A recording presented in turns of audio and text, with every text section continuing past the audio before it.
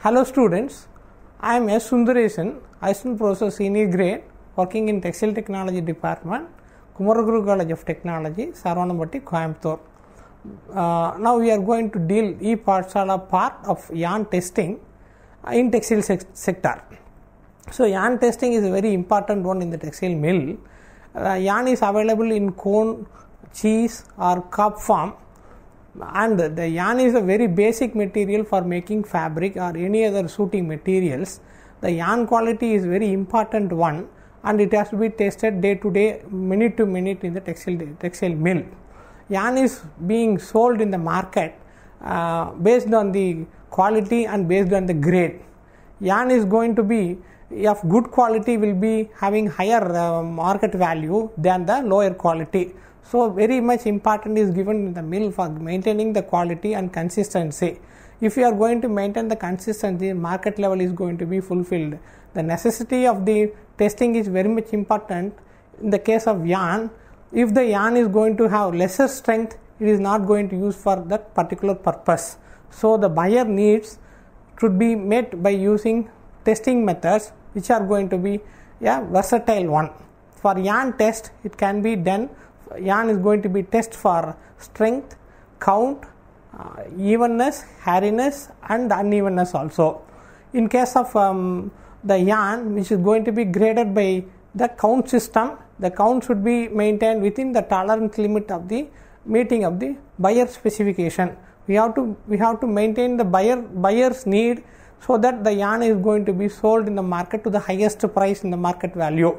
So in the case of quality, the yarn is going to be sold by using the testing methods called least strength tester, single yarn strength tester and also evenness tester.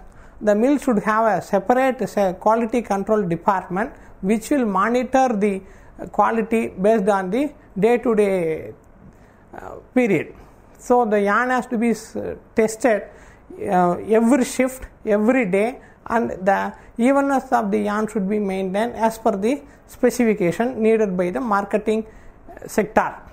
The yarn may be of combed yarn, carded yarn, and maybe a plied yarn, and it is going to be a hectic task for the mill people. There may be a variation within the package, between the package, and you have to maintain the average value as it is a specification standard. For this, the mills has to be followed the certain norms based on the research institution called CITRA, BITRA or NITRA. So based on that value, it has to be maintained within the tolerance limit. Otherwise, the lot should be rejected by the buyer. In case of export market, the most stringent measures should be taken to maintain the yarn quality based on count, strength, and its CV percentage, and also total imperfection. Because if these are going to reflect in the final product. For example, if the hairiness of the yarn is going to be high, it should be reflected in the final fabric, which will have a poor appearance. So it should be reflected in the final quality of the fabric. The fabric durability is going to be wasted because it has got higher hairiness. So measures to be taken to test the yarn in the intermittent process also, and measures to be taken to find the fault and causes for rectifying the fault based on the output result given by the testing instrument. This is done in case of export oriented unit and also in case of modern spinning unit. This is going to be a given very good importance because the yarn is going to be the final product in the textile sector. In spinning mill, the yarn is the final product. The yarn is graded and marketed according to the linear density, that is count. The yarn quality is decided by the strength and count. The price of the yarn will be based on the quality only. For yarn test, the following are the must. One is what are the count we are going to use and the systems of count. Second one is the linear density of yarn and strength in terms of tenacity and least strength and count strength product, and also yarn twist measurement, yarn appearance, yarn hairiness and classmate faults and evenness. These are the tests to be made for ascertaining the quality of the yarn. What is yarn count? It indicates the weight per unit length per unit weight. For example, in case of English system, the count denotes the number of hanks of 840 yards that will weigh 1 pound. This is the definition for English system. Most of the mill are following English system only. It is denoted as NE in case of yarn numbering system. Now, we can classify the yarn numbering system into two major categories. One is called direct system and another is called indirect system. In direct system, text and denier are playing a vital role. In indirect system, English, worsted, like that they are going to use. For in case of export, if you are going for export market, the yarn is numbered in case of text system. So, text is the universal numbering system. Then how to determine the count? We can see how to determine the count of the yarn. This is the primary test of the spinning mill. The yarn number should be maintained in the production system. Irrespective of the system of yarn numbering employed, two basic requirements for the determination of yarn numbers are: one is accurate value for the sample length. We have to make a length of the sample to determine length. So another system is required, an accurate value for its measurement of the weight. For this we are requiring electronic balance and a length measurement module. Then how to determine the count again? The method determination of yarn count depends on large extent from which the yarn is available. So this indicates the yarn availability form, whether it is in cone or bobbin or any other bulk material. In case of the bobbin or ring frame bobbin, it is easier to find the count of yarn. Suppose if we want to test the yarn which is in the fabric, we require a separate instrument for determining the count because it is of sort of length. Next, the count determination. The count determination can be done in the yarn form and also fabric form. In the yarn form, the measurement is based on length. Then the fabric form, the measurement is based on weight. This is the major difference between the yarn availability in the yarn form and also in the fabric form.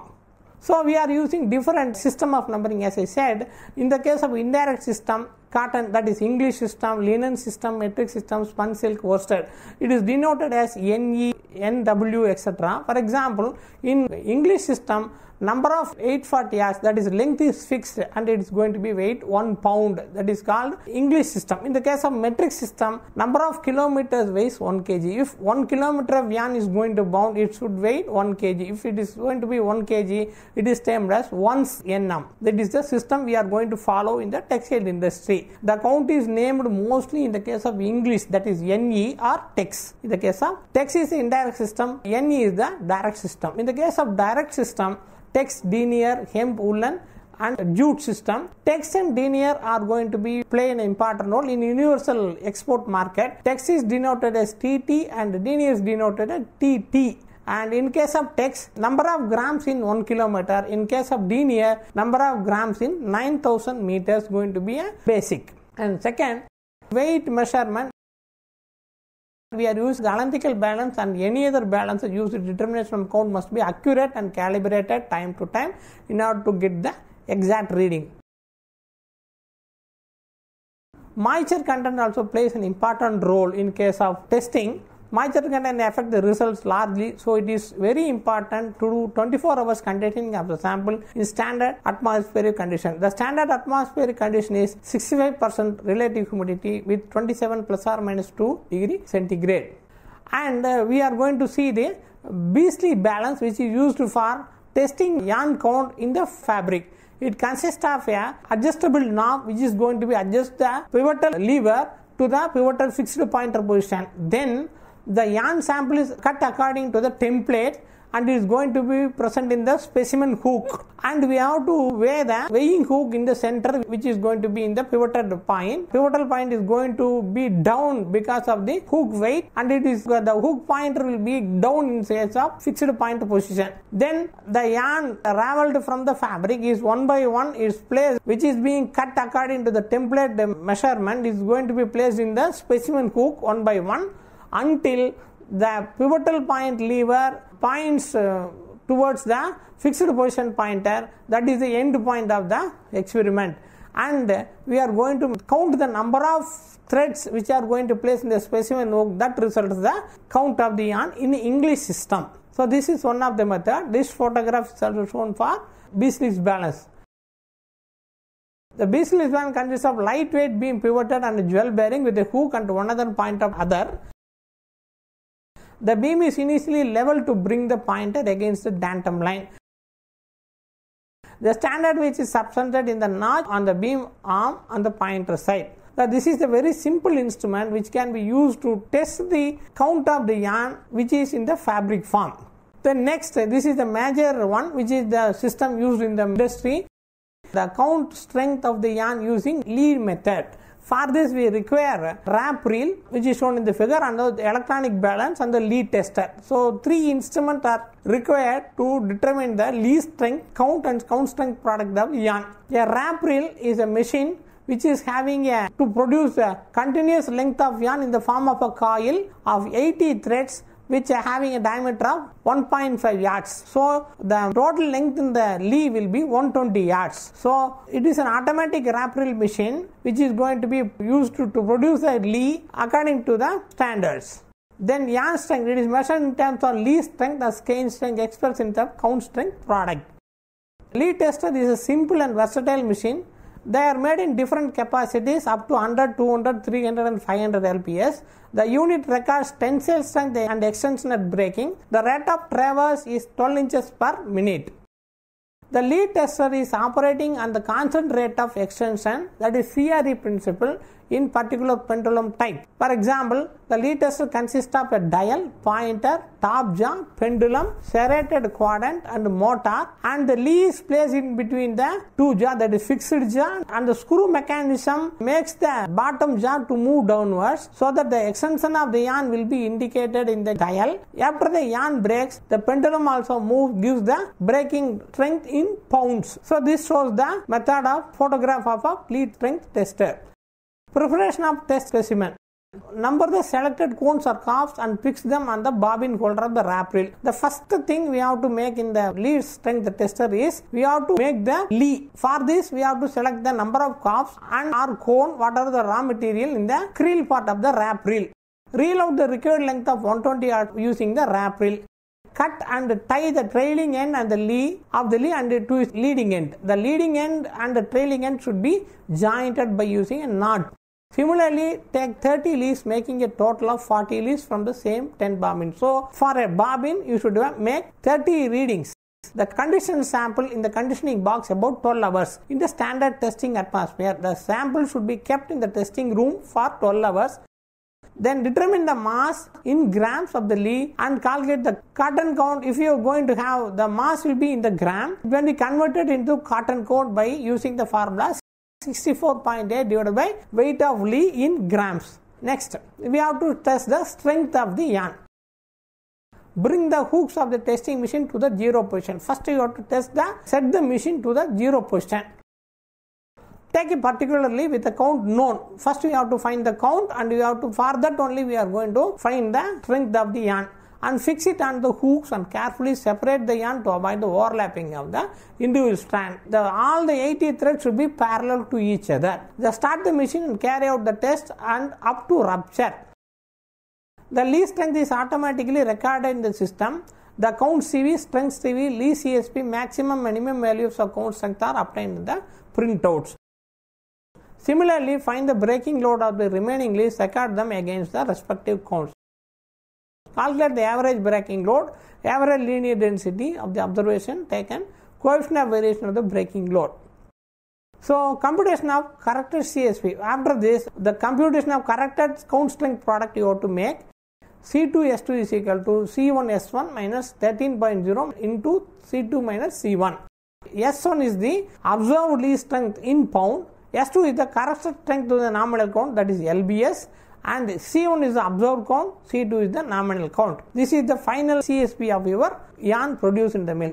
In the case of count strength product, you have to multiply with respective yarn count and respective yarn strength, and it can be used for count strength product.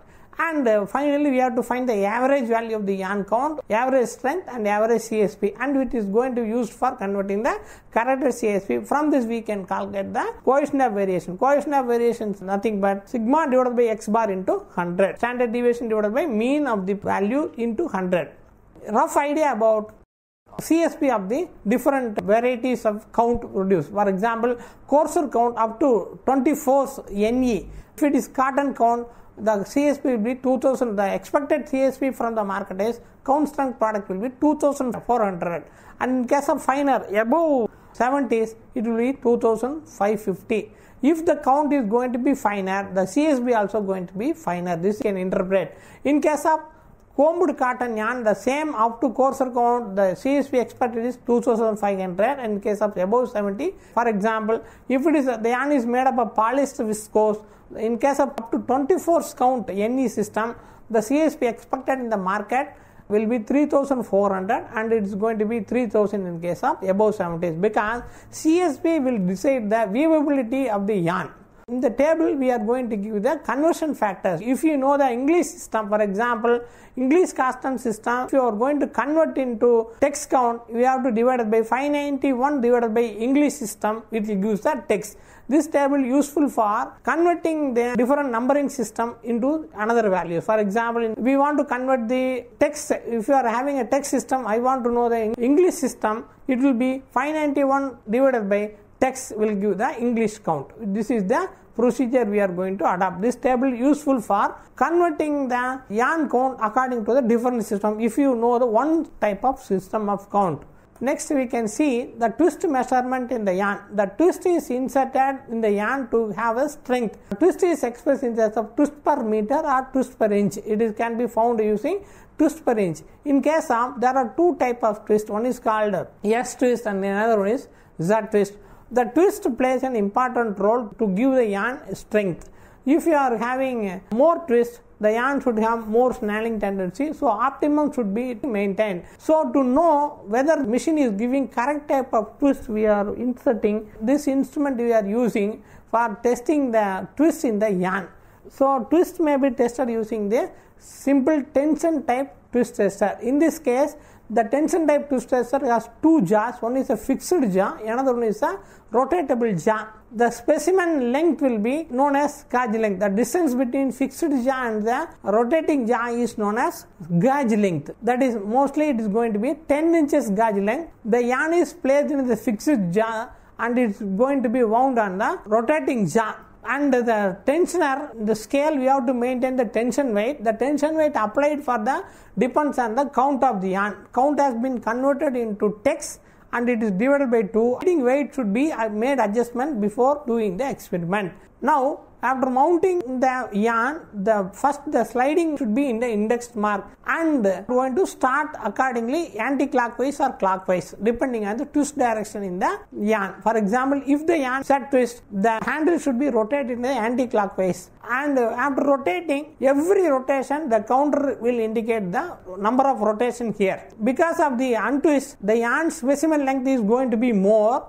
The sliding pointer will move towards the rotating jaw. Again, up to certain extent, after rotating in the same direction, all twists are going to remove the specimen, and the twist is inserted in the opposite direction, S direction. Suppose if the parent yarn has got Z direction twist and we are rotating in the anti-clockwise, first initially the twist is released up to certain extent, and all the twist live energy has been removed from the parental yarn. Rotating the same direction, the twist is inserted in the opposite direction. Again, until we have to maintain the sliding pointer should move towards the index mark. This is the end point of the system, and we note down the reading. If it is going to be 400, it is going to be counter notes 400. The TP in the yarn will be 400 divided by gauge length. Gauge length we are going to have 10 inches. That is 400 divided by 10. The TP in the yarn will be 40 twist per inch. This method is repeated for 10 samples. Average of 10 has been taken and twist variations also made. Yarn appearance. This is a subjective evaluation of the method which gives the appearance of the yarn. We are using the blackboard to wind the yarn, how it is going to be appeared. And we are going to conclude with the standard ASTM, American Standard Testing and Material Board, how it is going to be appearing in the norm. Gently followed, wrap the yarn around blackboard 25 cm to 14 cm. Number of wraps per centimeter is selected between 8 to 19 depending on the yarn count. After winding the board, it is compared on the standard photograph provided by the ASTM. And we give the grade index also. A and above, this grade index will be 130 and C plus will be 100. For example, below D is 60. the standard yarn board is compared with the wound yarn. If the grade is given A, the yarn is graded as very good yarn with no large neb, very few small nebs, must have very good uniformity and less fussiness. If it is going to be B, no larger nebs, few small nebs, less than 3 small pieces of foreign matters on the board, but quality is less than the A. The grade is given C, larger nebs, and the quality appearance is lesser than B. If it is D, it is more slubby yarn, more nebs, larger nebs, fussiness, thick and thin places is there, the yarn is very poor quality. And if it is E grade, the below D grade, more defects, and you have to take a respective action on the spinning parameters. So this is the method how the yarn is going to have. Appearance has to be important. Another important factor to test the yarn hardness. Yarn hardness is a very important part of the staple yarn. It gives pleasant hand to the material. We will have create processing problem during the further technological operation. Hardness occurs because some fiber migration protrude from the yarn body. Some looped fibers arch out from the yarn core and some wide fibers in the yarn. Hardness liberates to migration of yarn and it leads to pilling in the fabric. The hardness is expressed in two terms. One is called hardness index, another one is called S3 value. Hardness index is the total length of protruding fibers with reference to the sensing length of 1 cm of the yarn. Hardness measurement gives the number of protruding fibers more than 3 mm in the length in the measurement of length of 1 meter of the yarn. So researchers found that the protruding fibers having more than 3 mm will cause the problem during processing. So S3 value gives the number of protruding fibers more than 3 mm length of the yarn measured for 1 meter. Here the hardness is measured by using optical principle, where the yarn is measured through a photoelectric reflectors.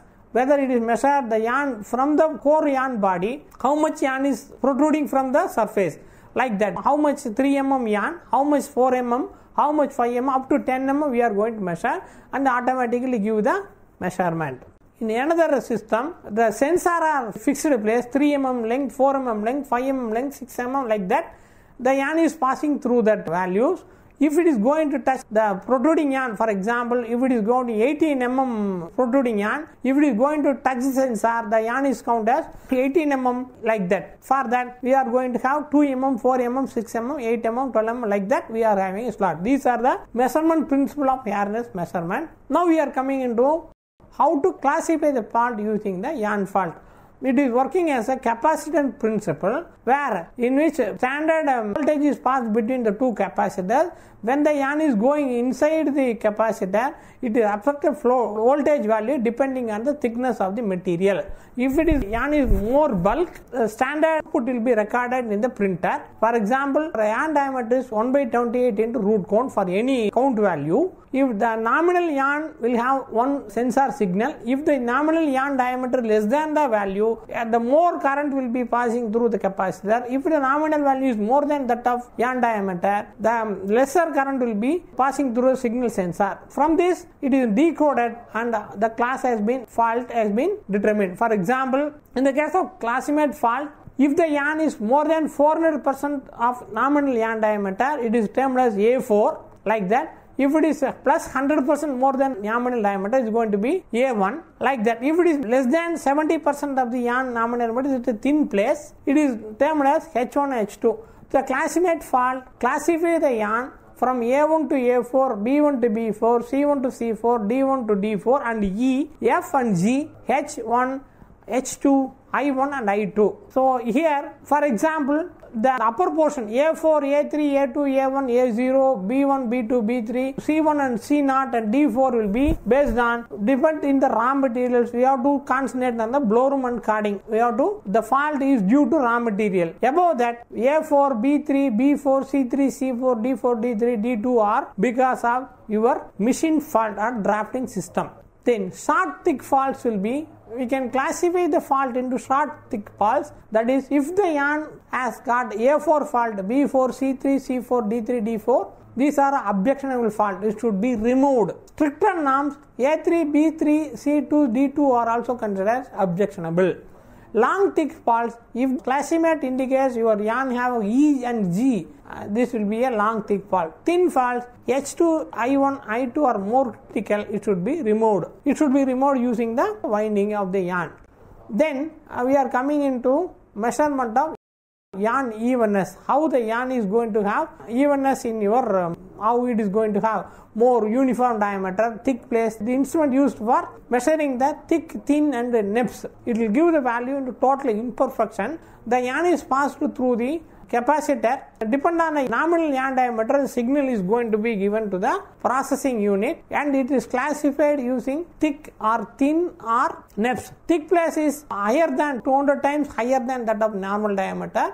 Thin place is 200 times lesser than the yarn diameter. Nibs is 400 times the yarn diameter. This is going to be classified into the, after testing result for 1 kilometer, the yarn will have, it will give how many thick places, how many thin places, how many nibs. The total of 3 will be have total imperfection.